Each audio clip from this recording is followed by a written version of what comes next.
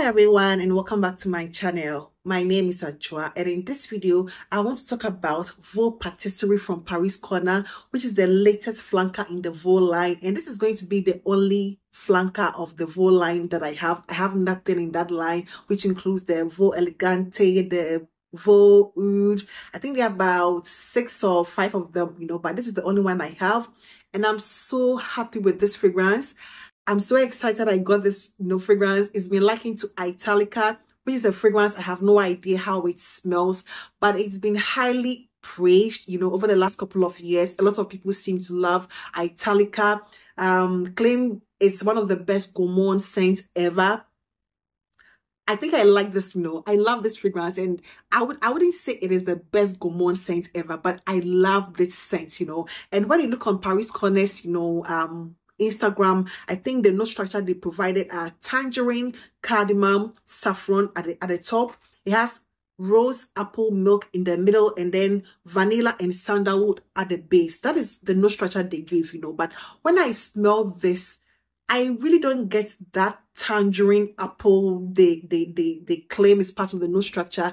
But when you look on Fragrantica, for example, and you search for Italica, it includes a note of almond, milk, saffron, vanilla toffee, sandalwood, milk, and then cedar. So I sort of want to go with that, note structure, because what I get from this fragrance gives me more of the note structure I find on Fragrantica, although Paris Corner say they have incorporated tangerine and then apple in this fragrance, but I don't get apple, I don't get tangerine. There's a citric element to this, but it's not tangerine. If anything at all, it is more of a mandarin sort of citric touch, and this fragrance is called Voux Patisserie. I hope I'm pronouncing it well. And when I look for the meaning of patisserie, it says a pastry shop that specializes in pastries and sweets. So it's supposed to smell like the pastry shop. In simple terms, I can just describe this fragrance as an almond milk cookie. It doesn't smell like anything cake or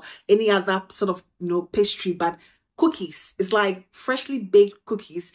It is quite a straightforward fragrance. It doesn't have a lot of intricacies with lots of changing direction and drying up and smelling like this and smelling like that. It is quite linear. The one cookie this fragrance reminds me of is McVitie's Rich Tea. That rich tea with that rich tea, the ordinary ones that we know from McVitie's. That is exactly what I get from this one.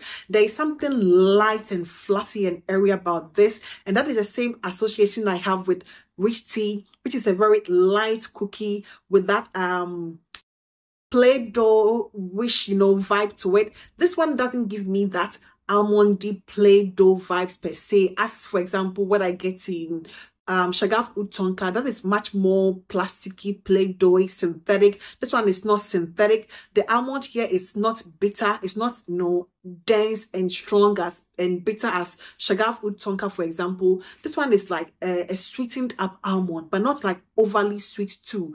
So it's not artificial.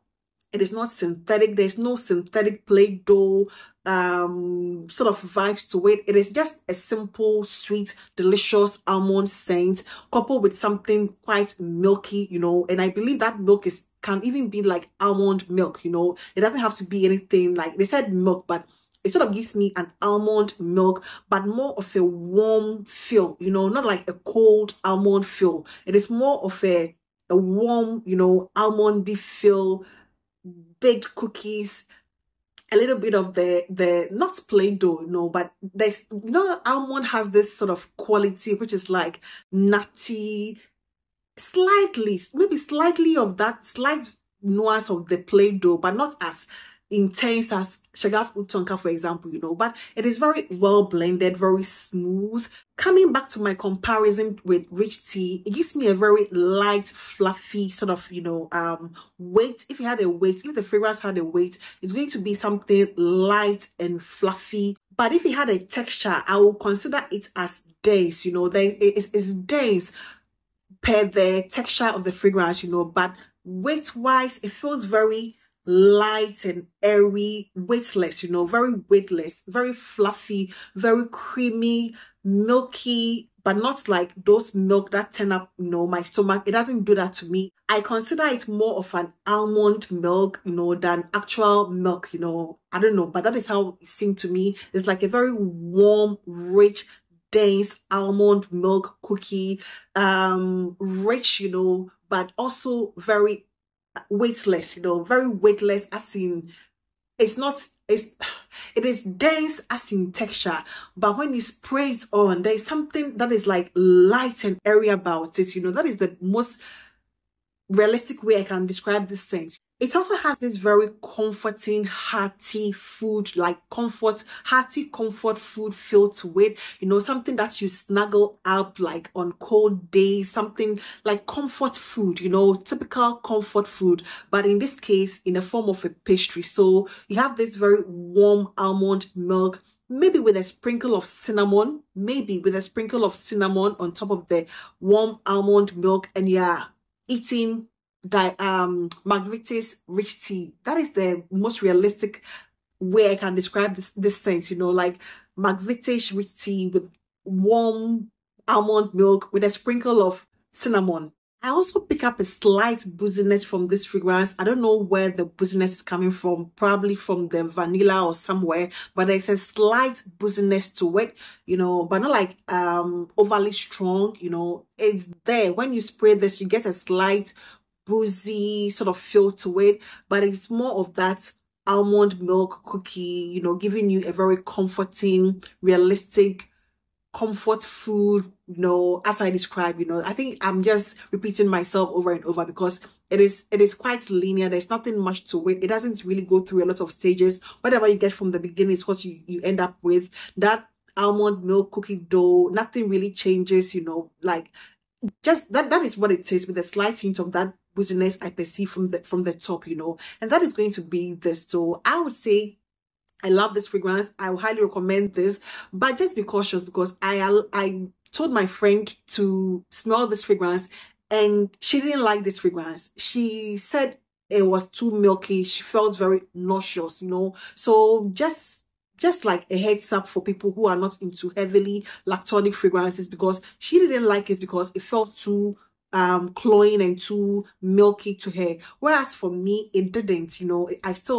To me it's very smooth. I don't find it it doesn't turn my stomach, it doesn't give me anything nauseous, but she had a problem with that. So just to be careful about it, you know, if you are not into heavily milky lactonic, you know, fragrances, because she found it quite nauseous, you know, and I just told her to scrub it off. So just a little heads up when it comes to this. But for me personally, I think it is a very realistic cookie dough, you know, fragrance, something that you can, you know, enjoy as a comforting or like a comfort sort of, you know, fragrance. You know, it's more of a comfort fragrance than so much dressed up, I'm going out. It feels like more, it gives me a warmth, you know, like a warmth that you find in comfort foods, for example. So that is all I can say about this, you know, and I hope it makes sense. I just hope it makes sense, because I couldn't describe this any other way except for how I have described it. And I hope this video found you well. Please do not forget to give this video a thumbs up, and I hope to see you in my next one. Take care. Bye bye.